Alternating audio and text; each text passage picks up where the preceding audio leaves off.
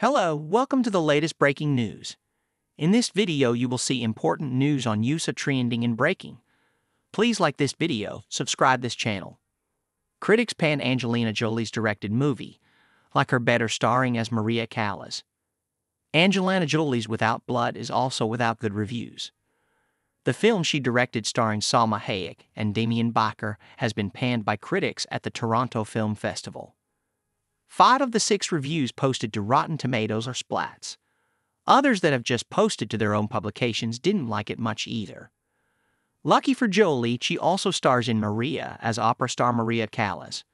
Pablo Larraín directed Natalie Portman to an Oscar nomination in Jackie and got raves for Kristen Stewart as Princess Diana. Jolie will be in the Oscar buzz circle for Maria, according to reviewers who gave it a 74%. But Without Blood is more problematic. The negative reviews won't help Fremantle, an odd choice for distributor, but also the company Jolie signed a 3-picture deal with to direct her own movies. Without Blood would seem like a quick candidate for streaming.